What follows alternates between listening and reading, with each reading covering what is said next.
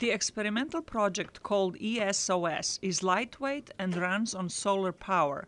Damir Bajanovic and his team of scientists at UNESCO's Institute for Water Education in the Netherlands say it is designed to bring disaster relief into the 21st century. The ESOS, which stands for Emergency Sanitation Operation System, is a holistic approach to emergency sanitation. It involves several components. It involves ESOS, a smart toilet, smart transport and dislodging of each toilet unit, and the centralized treatment of feces and urine, and the safe disposal of materials like dry sludge, which is pathogen-free, and the clean water, which can be reused further in the system.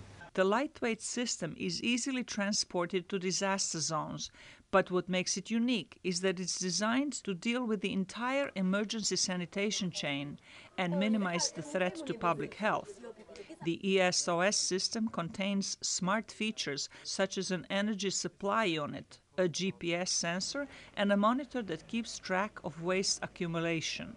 All of this data from the toilet system can be transferred to an emergency coordination center so that officials can better determine the needs of an affected area. It also can recycle urine into irrigation water with the help of membrane bioreactors. We can treat all liquid waste coming from sludge treatment and from urine into membrane bioreactors. It's a novel technology which will treat a liquid part to the level that you can even, at the end, with some disinfection, have reuse of water for either toilet use or for irrigation or horticulture or any other purpose that you can imagine in a refugee camp. The toilet is still in the testing phase and will be deployed at a camp for disaster victims in the Philippines later this year.